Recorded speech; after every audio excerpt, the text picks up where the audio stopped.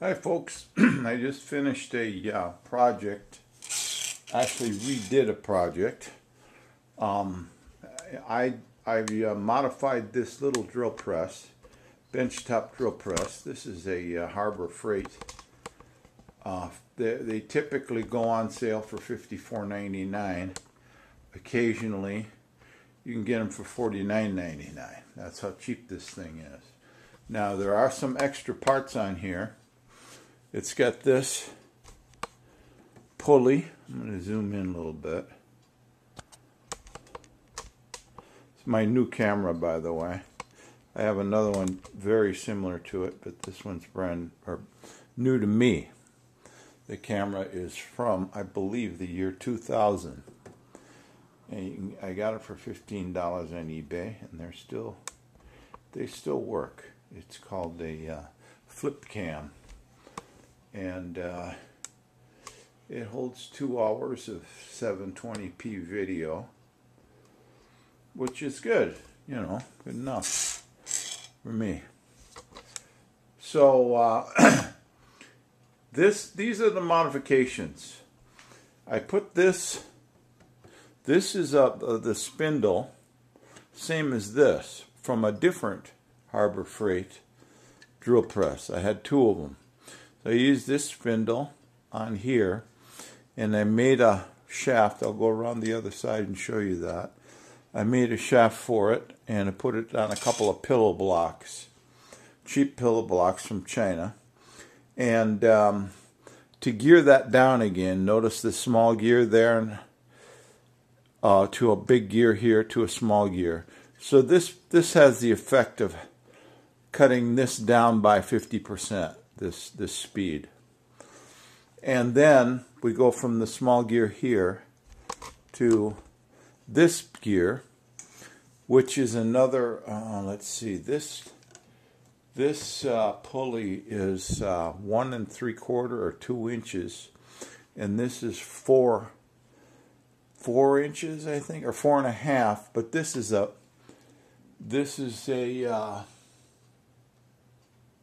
it says 5-inch, but this is a for a 1/2-inch belt, so it fits in there further. So in effect, it's not a 5-inch, but it gives me the gear reduction I need. I do my drilling almost all on steel, and these things stock are just way too fast. I mean, you can't really drill steel with them. So I got it geared down. And right now she's running at, I don't know, about, I haven't hooked up the tachometer to it yet, but I'm guessing she's running at around 300 RPMs. And it's not perfect by any means, but it does spin the spindle slower. And it was a very cheap and easy mod, actually. The reason I'm showing you this is in case anyone else has an idea to mod these things, they can get an idea. Don't do it this way. With these gears all exposed, that's fairly dangerous. Now this guy here, I'll have to explain. Ordinarily, you push out on that motor to tighten the belt between here and here. That's how they're built. But this is different now, so I'm pulling in on that motor to tighten against this guy. And I'll take you around the other side now and show you how that works. I turn off that light because it'll be in the way. Let me go around this side.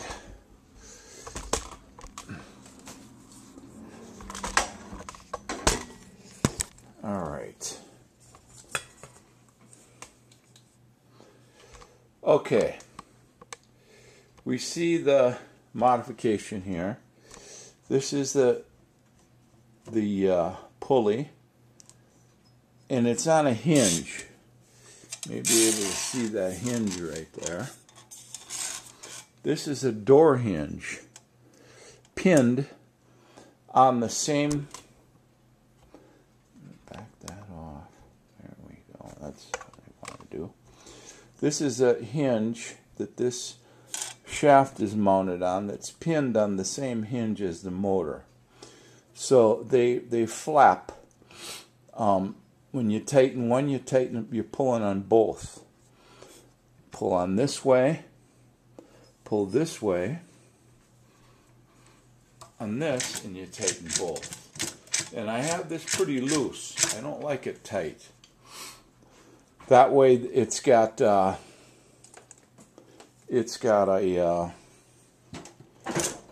if you have it tight,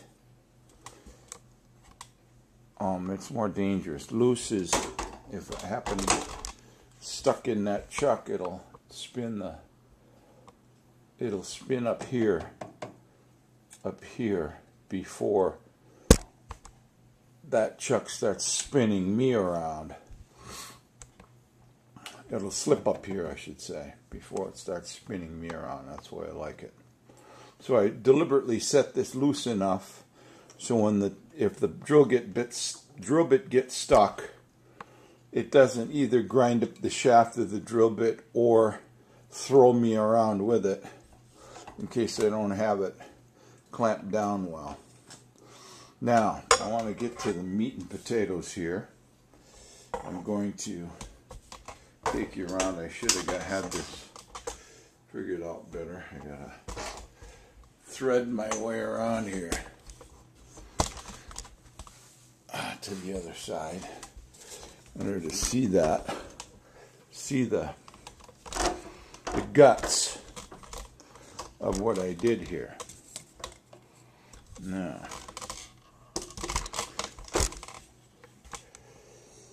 I'm going to zoom us a little bit. All right, this is that hinge, and you can see in there it's hinged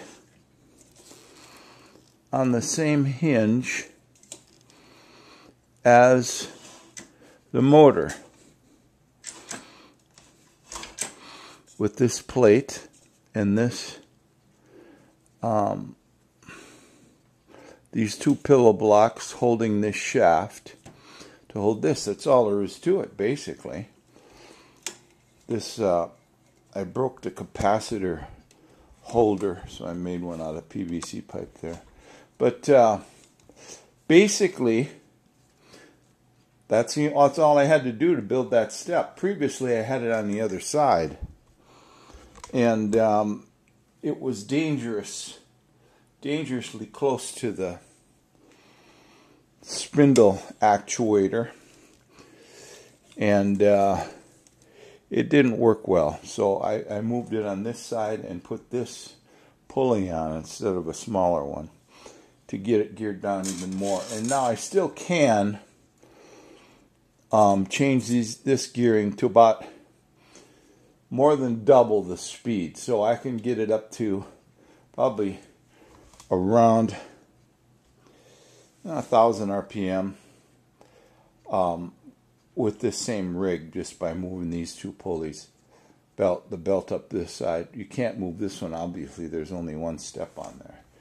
But and I also put a longer, zoom you back out. I put a longer gooseneck on this in a different light, because the one that comes with it's real short, and it's a pain. So basically, that's the guy, and certainly not perfect. I mean, she's got a little wobble to the gears, but not too bad. It works.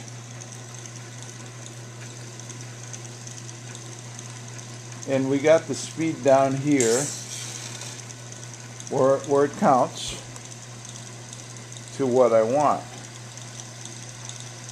That spindle is turning about, I would say, 300 RPMs, which is a good speed for cutting steel, drilling steel.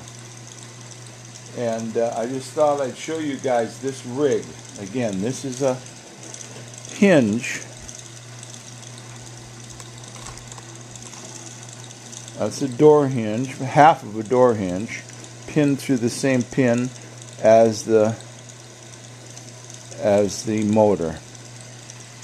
And it's just rigged up like that. See, if I tighten this, basically if you tighten this, you tighten the whole system because it pulls on both belts. So it's got a one-step tightening system. And that shaking is mostly from the cheap belt. These small belts, when you run a really small belt with the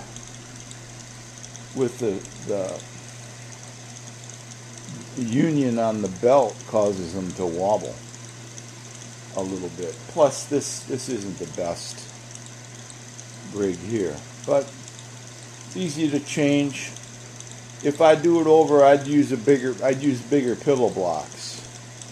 These pillow blocks were like $1.50 a piece off of eBay from China, and they're on a I think that's a 12 millimeter. Those are 12 millimeter. So I cut this shaft at 12 millimeters. And that's it. Got our on-off for our thing. On-off there. And I just wanted to show you that in case anybody wants to mod their drill press, and give you some ideas. Okay, I decided to add on the old video, the old mod, which I had bolted here. I had those pillow blocks, that shaft mounted here, and it was dangerously close to this guy. Running my hand into all those belts. So that's why I moved it to the other side. And the following is the video of the other model, the first modification. Okay, here's our setup. This is the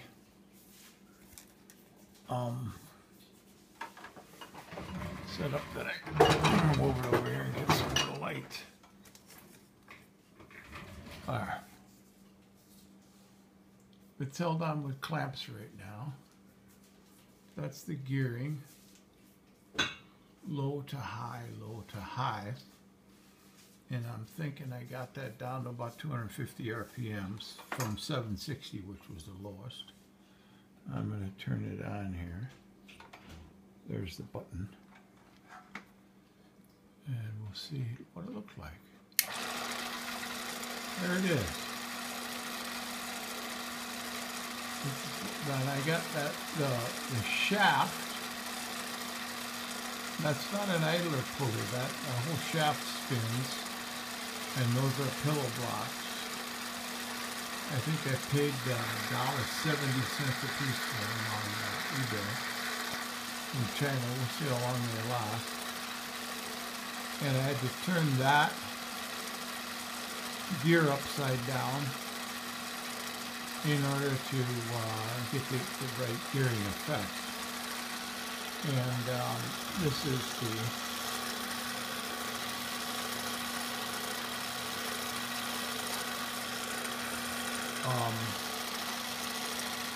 chuck. And now that it's at 250 RPMs, what I still have to do is I'm going to cut off one gear off of that front sleeve pulley. Then I can move everything down and close that gap on the motor, move that down lower.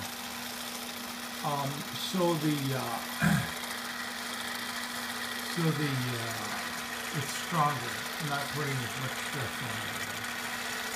And I have to drill a little on the pillow block and on that pulley where the set screws hold to it. I want to drill into the shaft and screw those in deeper. Give it a more positive hold. Not that there's any real pressure on it. but that's what I got. Now, if I want to change gears, I can. I'm not going to mess with that front gear unless I have to, but if I have to, I can switch those. Put this to the high, that to the low, that to the high, and switch that to the high, and I'll get, instead of 3,000 RPMs, it could run her up to about 7,000 RPMs. Can you imagine that? 7,000 RPMs on this piece of junk with those $1.70 kilowatt bearings? I don't think so. Anyway, there it is. There's my project, drill press project.